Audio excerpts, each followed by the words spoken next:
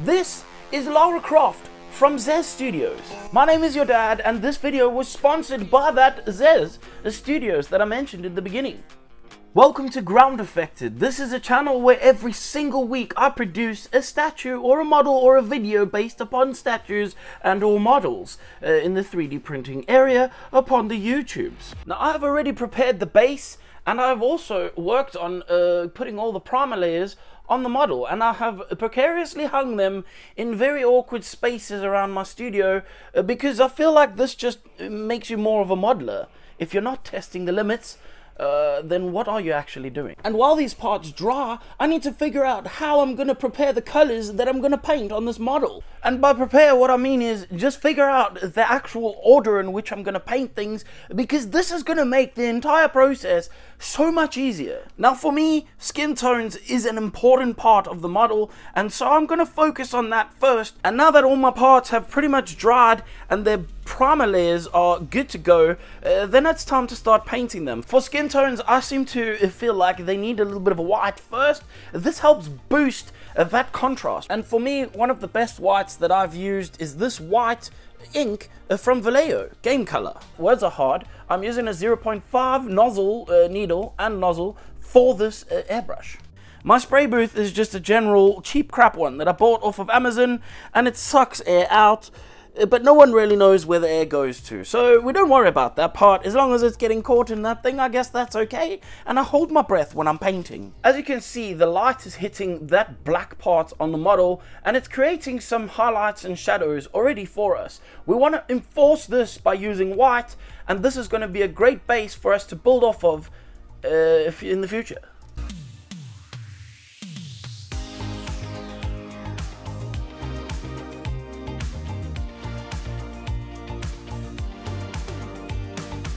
Now that I've laid down the whites, it's time for me to let that dry so that I can work on the rest of the colors that are going to be around the rest of the model. And I'm going to set up all the base tones right now.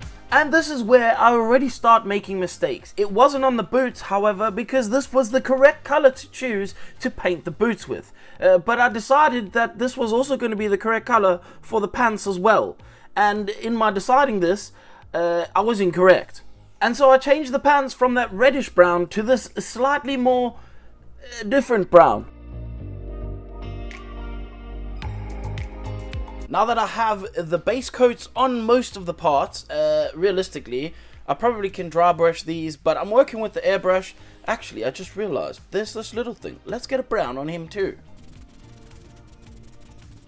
The next step's going to be putting on a shade onto those browns. Annoyingly, I'm out of this one. Let me go and get one from my shop. I choose you. Okay, this is a ROXY flesh shade, and this is going to be really great for tinting the color of this particular brown red. I'm going to use Agrax on that one. Let's just quickly add those in because I need to mask off the little bits of skin that I left over before I even start on all the skin tones. So that's what I gotta do right now.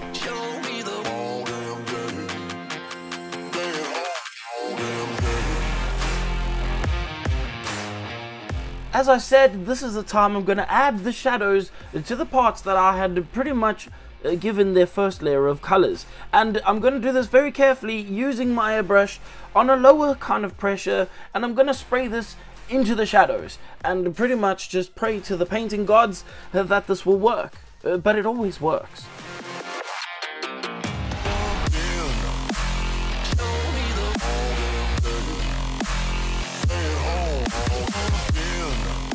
While I had Cygor Brown in my airbrush, I decided to use this time to paint the hair as well. Before I mask off the little pair of pants, I'm going to give it this matte varnish. You can use any matte varnish, and that will probably help to protect your layers. And while I wait for that varnish to dry, it's a good time to work on some other parts on the model. So I'm going to take the time to dry brush a little bit of silver over the gats on her hips. Of course, this is going to need a little bit of extra help, and that help is going to come in the form of a panel line wash over the top of the silver once it has dried.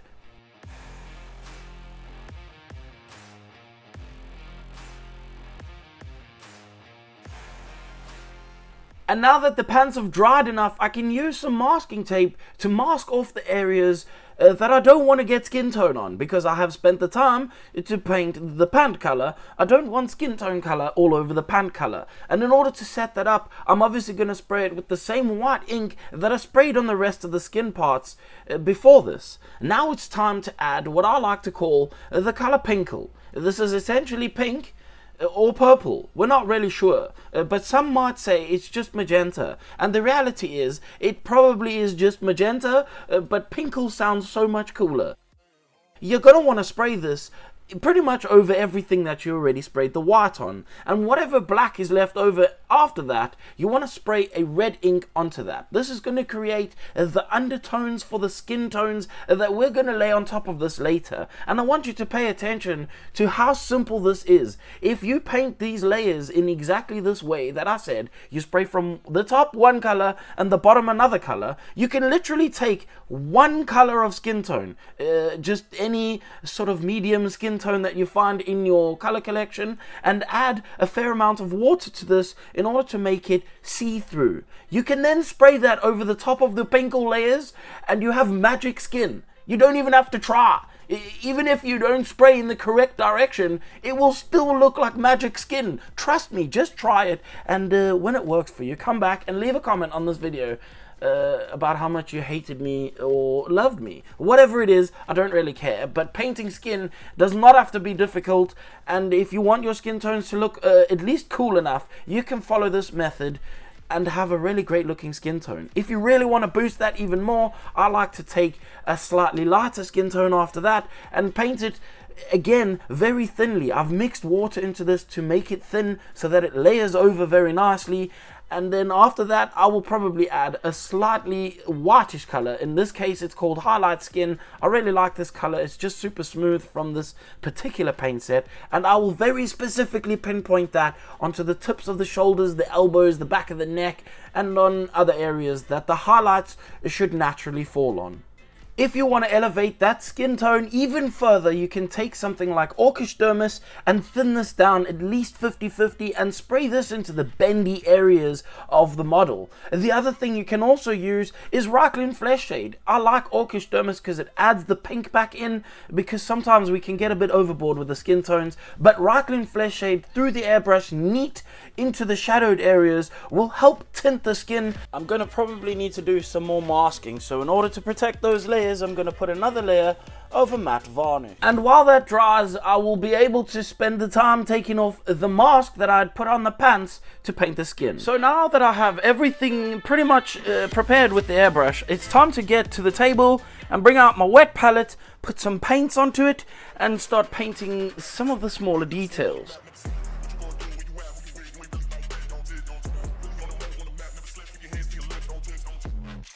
Now, I'll try not to bore you with some of the repetitive actions that are needed in order to paint these kind of models, but basically what I'm going to do now is take some black and paint over all the areas that need to be black, obviously. The black that I prefer to use is the model color Vallejo black. This is one of the easiest paints to use. And then I'm going to take some Sargor brown and paint that little bit of hair that I didn't get to paint with the airbrush, because obviously the overspray of dark brown would not be good on top of her face. I'm also going to use that same Sargor brown to paint the belt that goes around her waist. This is going to help separate the colors and make it look like I put more effort in than I actually did. The next step is to go on all of the little buckles and metal pieces on her pants and paint them all metal. One of the things about this is that it is going to be messy, and the trick with this is to make sure that you have the original color, for example black, like I painted on the straps at first, at hand, because you can come back and clean up any areas that you made a mess. Just don't make a mess on the airbrush area, because you're going to have to go back to the beginning, and that will suck.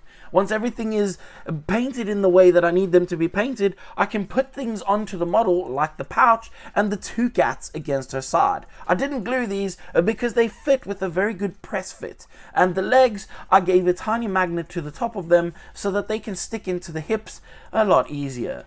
The next part for this model was going to be setting up the color for her shirt, and the particular color that I chose for this one, as you can clearly tell, did not work very well in one layer. I needed 3 layers to make sure that this was the color that I wanted. It is day 2 of the build, and I wanted to show you how far I've gotten so far. So as we can see, it's starting to take a little bit of shape, and the model is looking like a model now. I also want to take this opportunity to talk to you about this week's sponsor, and that is Zez Studios. If you subscribe to their Tier 2 Silver member at $25 a month, you will get the full welcome pack, which is 3 busts, 3 full statues, as well as 3 poster arts. Zez Studios prides themselves in high quality sculpts, and it's pretty evident in the models that I make that are sponsored by them anyway. So if you like any of these models and you want to make some of these, then go check out the link in my description and get yourself attached to the Zez Studios Patreon right now. So in order to look like a cool YouTuber who does cool B-roll shots and all that stuff, I had to build the model. And that means, annoyingly, I now have to unbuild the model, which is kind of annoying, and there's not really much I can do about it, I'm going to be totally honest.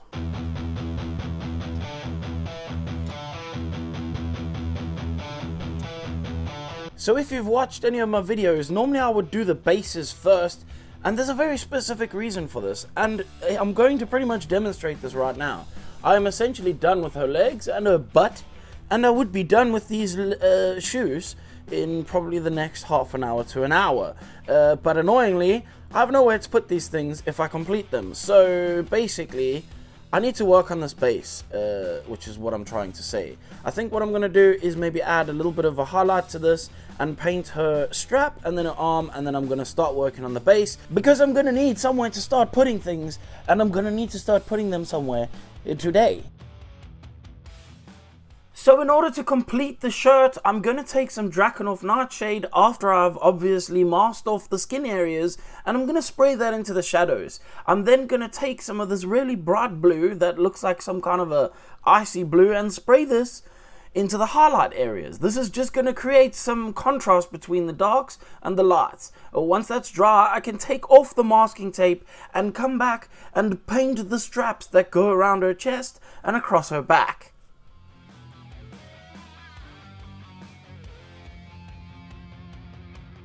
And while I'm waiting for stuff to dry, I can kill some 2 birds with more than 1 stone and paint the buckle using this brass color from Monument Hobbies. I'm now also going to be doing that bird stoning thing and painting the bow as well. I'm going to take a white and I'm going to spray that just over everything. As you can see, I masked off the skin tones that I'd painted on her fingers, and once I had got the white to where I wanted it, being a highlight, I'm then going to spray Skeleton Horde over the top of all of that and put it aside to dry so I can work on the base so that I finally have somewhere to put the freaking model.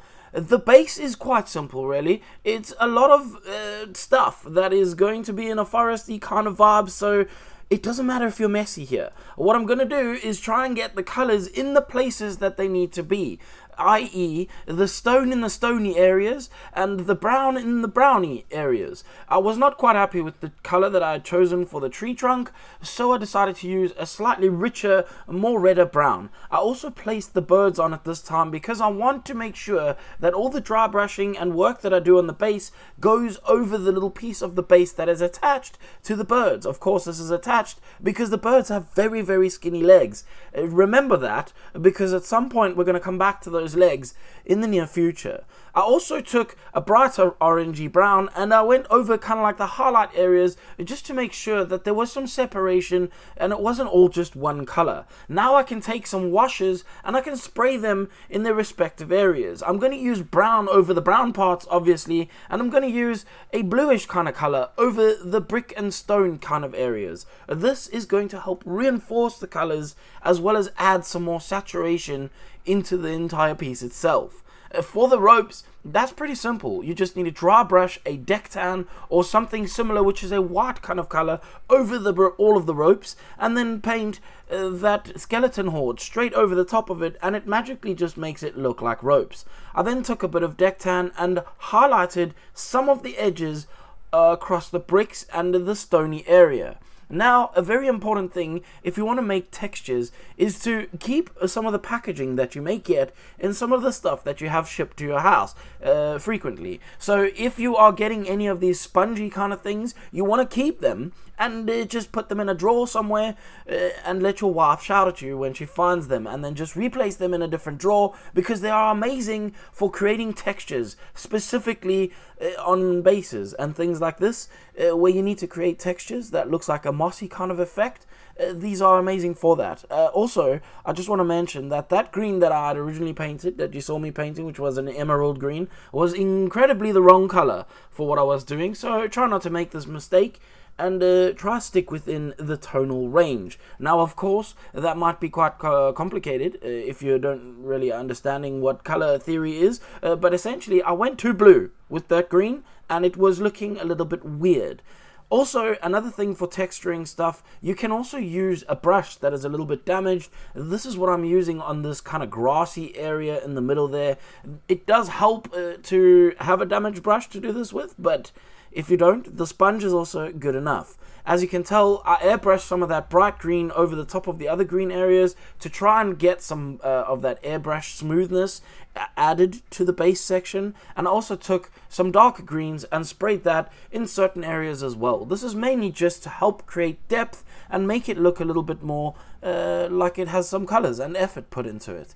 Now I'm going to start working on her boots, because of course I've made a place for her to stand, but she can't stand because I never painted her boots. Do you see how this is a conundrum? And it's important to actually have a plan when you start out making a model. Speaking of plan, this was completely off plan, and I decided to dry brush all of the hair again because I had some of that deck tan out. I thought this was going to make the hair a little bit more detailed, but unfortunately, when I painted the brown back over the top, it made absolutely no difference, and the hair went back to just being dark brown. So that's a pretty cool thing. If you learn from my mistakes, you may not want to do it this way, and just wait till the end when I actually dry brushed a slightly lighter brown over the top of it. I did, however, manage to keep it together enough to actually dry brush brown over the quiver. Now getting on to the things that's going to hold her up when I place her on top of her base is those boots. And the easiest thing about the boots is just painting the laces a dark brown color.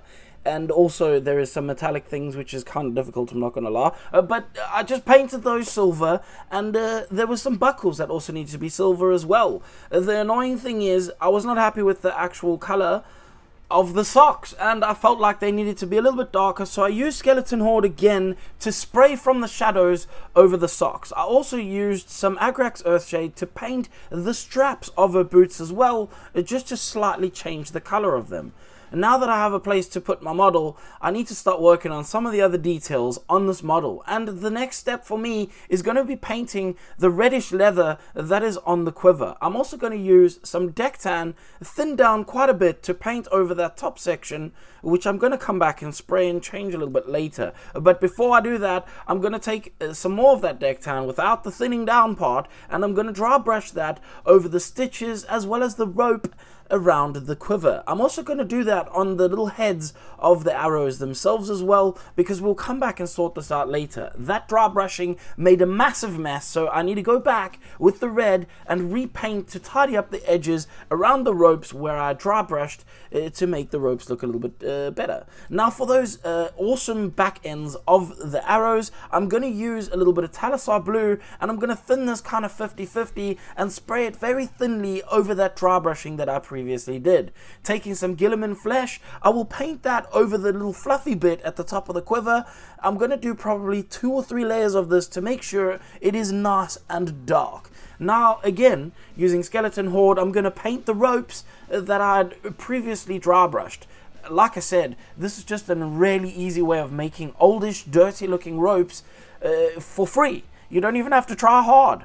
Taking some silver, I then tapped that across the top of the arrows, because they have, it looks like some sort of a silver tip, I think. I dry brushed a little bit of a reddish brown over the straps on her chest, and I also painted silver over the buckles and the little metal pieces across those straps as well. Now you may be wondering, why did I glue her arm on in the first place when I am now about to struggle to paint it? because I need to paint the glove on her hand, and I will tell you the answer is because the fit of this particular part was not as good as I would have liked it to be. So what I ended up doing was filling the gaps and sticking the arm in, because this was the easiest way to do it, at least in my opinion. And yes, I did have to struggle to get that glove painted, but luckily it wasn't hidden too much and it was easy enough to get to. I used a brighter skin tone to paint over her nails, and I used that white that I used to highlight the skin with to also give it like a French manicure look. And then I stuck that quiver to her back with just friction, because it fits really well, so I didn't have to put anything else in. I then painted those sticks that is attached to the arrows to make sure that they were the exact same color for the two that are matching, from the one in her hand to the one in the quiver, and I very carefully and easily painted the ponytail on the back of her head. Now to move back onto the rest of the accessories, which is actually a hand, so it's technically not an accessory and rather more important than that, I'm going to take dry brushing all over this with deck tan. Again, it's just what I'm going to do because there is ropes and I need those ropes to look kind of like ropes. Before I put that skeleton horde over though, I'm going to make sure that I paint her hand first, because it's going to be a little bit easier if I make any mistakes to go back now and fix it than if I did it later. And as you can see, that skeleton horde just does such an amazing job of making things look old and ropey. It's also actually just really good for so many things. If you don't have this color, you probably want to put it into your collection of colors. Now working on her face, I'm going to use the same technique that I use pretty much for all the faces that I paint, and I'm going to paint black over her eyelashes. This is setting up the eyes and making sure that they have some form of an eyeliner. I'm also going to take some Sagor brown and very carefully do a bunch of tiny little lines to make up the eyebrows for this particular model. This model doesn't actually have eyebrows sculpted on, but it was easy enough to just paint them in place. I also like to take a little bit of Griff Charger Grey and spray that into the sockets of the eyes to make it look kind of like there is makeup on the model. And then I take a little bit of Magos purple to paint the lips. For her little necklace, I use silver at first, and then I used that greenish color, which is Rex Haith Flame, whatever it is from Citadel, and I painted that thing silver because it's meant to be silver. And now painting her eyes, I started with a little bit of a pink first because I want to set up that pinkish look to the eyes, and then I'm going to use some highlight skin to paint the sclera, which is the fancy word for the whites of the eyes. And I'm going to now be able to glue the hair onto her head so that I can actually work on that hair pretty much together as opposed to in singular pieces. And this is the part where I just used a brown to dry brush instead of trying to do fancy tricks like I did before. I also severely dislike the look of dry brushing, so if I do dry brush something, I usually tend to come back with a wash later on to just separate some of the shadowed areas and some other areas so that they just don't look all dry and brushy like it was dry brushed. Now moving on to the animals that are on this base, I'm gonna say this with all of my heart, I absolutely dislike painting, drawing, or even anything that comes to do with making animals as a form of art, because they are so difficult. Either you are an animal painting person or you're not, and I'm just not an animal painting person, so I'll do my best to explain how to make these animals look even slightly somewhat like the animals they're meant to look like. So for this toucan, what I did was painted deck tan over all the parts that needed to have orange as well as the white areas on his chest. I then took a little bit of orange and painted that over his beak and also over the section of his eyes, and then I used black to come back in and wrap the little thing that goes around the beak and the thing on the top of the front of the beak, which is a black area, and then painted the little crest on his back. End of story. Bob is your uncle. Actually, you might want to dry brush them with a little bit of, I don't know, grey maybe. I honestly don't know. Painting animals is not easy. I really am not good at painting animals, and I kind of just breezed through this part as quickly as I possibly could because it is very difficult and I'm not very good at it. So painting the monkey, the only thing I can say is I just put deck tan down, I sprayed a little bit of rope color and painted his face with human skin color in some form, and then sprayed a little bit of washes at it. So I managed to drop the stupid toucan and his leg snapped. After I glued everything together, You can't really tell where I glued it, but unfortunately his leg snapped. I took a piece of soldering wire and I cut that into a very tiny little piece and held it with a very small tweezer into the place and glued it in there, and now he has a new leg. And with that crisis averted, I can now paint the bird in a place where you don't have to watch me, because it's embarrassing how bad I am at painting animals. But what I'm not too bad at is painting eyes. And one thing you can notice from this particular footage of me painting eyes is how I set them up. What you can see, if you can see it, is that I painted originally the first eye slightly bigger than the other one. I'm talking about the irises here. And you can see me kind of building them up as I go along. I go a little bit bigger, until it is the right size. It is better to go small and build it big than to go too big and have to start again. I use a lighter brown on the inside of that dark brown to create a little bit more color, and then I add a bit of a pupil, which is black, and a tiny bit of a spot of a specular white highlight, put the head on the model, and I call it done.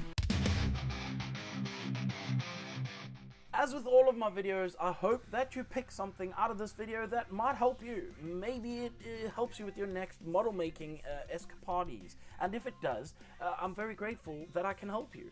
Also, if it was not helpful at all and it was just entertaining while you're on the toilet, make sure to wash your hands because that is freaking gross.